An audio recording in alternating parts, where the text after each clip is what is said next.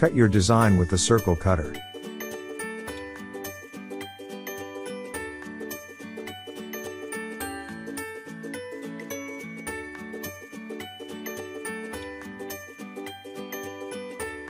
Put a metal cover into the mold.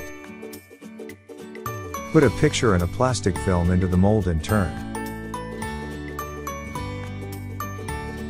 Plastic film is a very thin material. Please check it with your thumb by rotating it on the film surface. Make sure you only use one. Slide the mold to make it directly under the upper mold, to the end, and press the handle. As shown, the upper mold should stay separated. The support pin is against the round plate.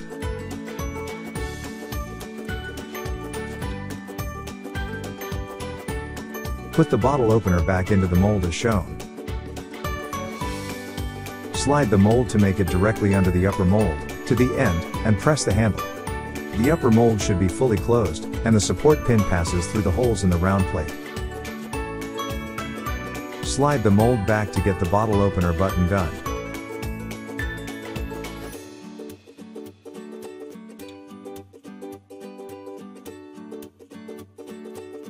Please repeat the same procedure for the metal cover, picture, and the plastic film.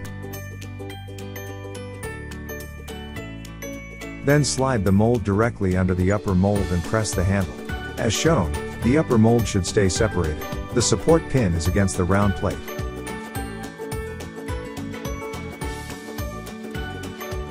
Put the gasket to the mold as shown to support the base mold.